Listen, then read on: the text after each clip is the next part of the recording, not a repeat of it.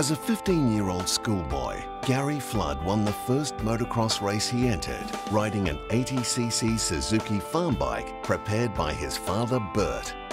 This was to ignite a passion that took Flood to a special place in motocross as a pioneer as the sport emerged into a new era of professionalism.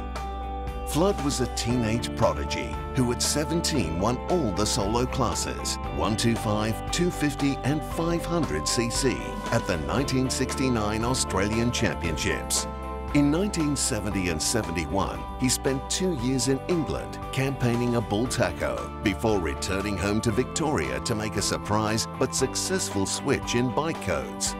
At Melbourne's Brooklyn track, Flood won his first motorcycle speedway race, a victory that saw him return to England in 1972 when he was called up as a member of the Australasia team in a series against England. But his first love was motocross, and in 1974 he won 2 more national championships with dominant performances in the 250 and 500cc Australian titles on a bull tacho.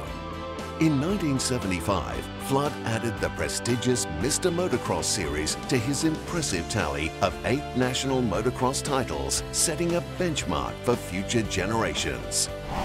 Please welcome Gary Flood to the Motorsport Hall of Fame.